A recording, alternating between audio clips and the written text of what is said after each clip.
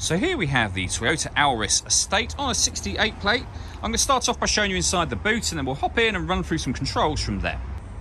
As we approach the back of the car, you'll see we have plenty of boot space along with that 60/40 split folding rear seat and this vinyl boot liner as well. Okay, now that we're inside the car, we're going to start with the dials. On the right-hand side, we have the speedometer and fuel gauge. On the left-hand side, we have the power meter for the car. So that will let you know whether the vehicle is charging or the battery is charging, whether you're driving in eco mode or the power band for the car. You can also see what gear the vehicle is in over there. We're in neutral at the moment.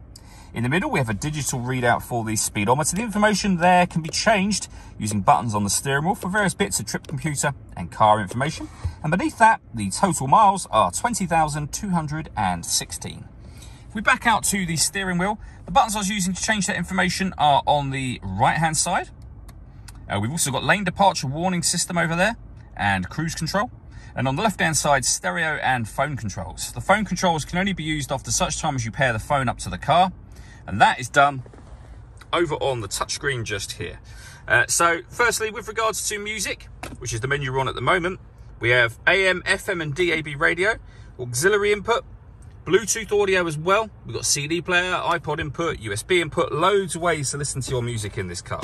We've also got a full color reversing camera, which you can see being displayed there.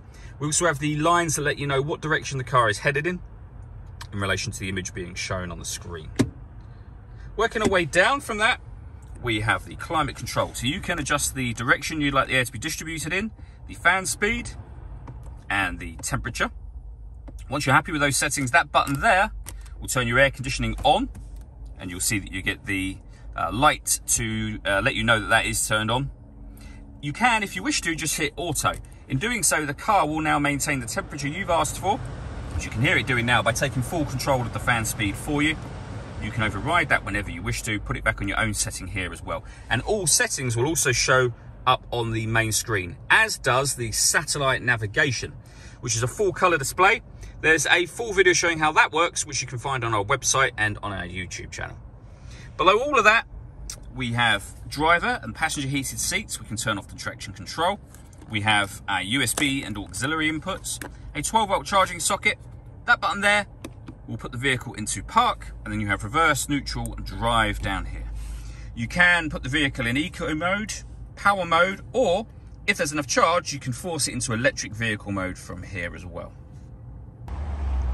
All that leaves me to say is thank you for taking the time to watch this video. If you'd like to come and see the car in person and have a test drive, please feel free to call us at any of our MJA sites. We'd love to hear from you soon.